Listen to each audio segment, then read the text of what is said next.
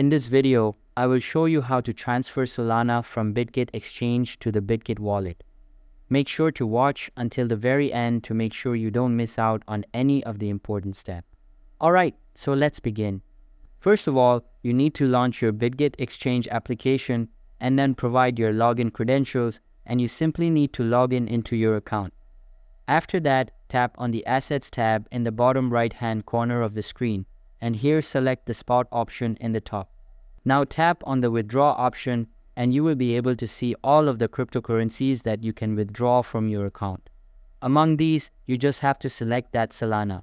So you need to tap on Solana and then select the On-Chain Withdrawal option. Now it will automatically select the network. Now, in order to get the withdrawal address, you need to launch your Bitget Wallet mobile application and then tap on the Deposit option. After that, select On-Chain Deposit. And here you just have to select the Solana. So you need to tap on it and you will be able to see a QR code as well as the deposit address in front of you. So you just have to copy that from here. Then come back to your Bitget Exchange. Paste the address in this section. In the withdrawal amount, you need to enter the amount that you want to withdraw. After filling this form, you just have to tap on the Withdraw button in the bottom right-hand corner of the screen. On the next page, you just have to wait until your transaction is completed.